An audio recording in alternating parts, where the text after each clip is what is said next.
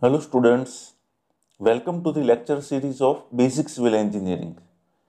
In this lecture, we are going to learn about plan and map. Let us start with outline of the session. In this session, we will learn first plan and second map. So first plan.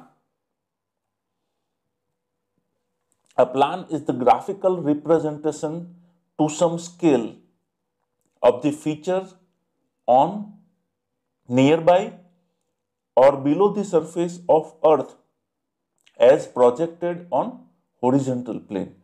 So any feature on, near, below the surface of earth is projected on horizontal plane and its graphical representation is called plan.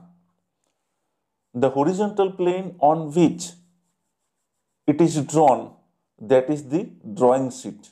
So we can say the horizontal plane is represented by the plane of drawing sheet on which application the plan is drawn to some scale. Since the surface of earth is curved and the plane of paper is plane, so we can say no part of earth can be represented on such map without distortion. So there is some distortion when any plan is drawn.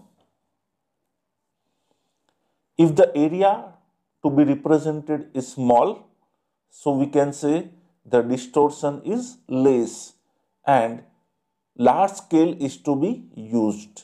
So such representation where distortion is less, represented area is less and large scale is used, that is called plan. Representation of particular locality in a municipal area is called plan. When the layout of residential area is drawn, it is called plan.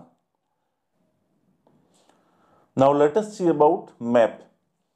If the scale of graphical projection on horizontal plane is small, means the area to be covered is more and the distortion is more, that is called map. So we can say the graphical representation is called plan if the scale is large, while it is called map when scale is small. Representation of state or country is map. There is no exact demarcation between the plan and map, but we can have some rough idea based on the scale. In this figure, we can see a plan of residential building, and here we can see a map of Gujarat state of India.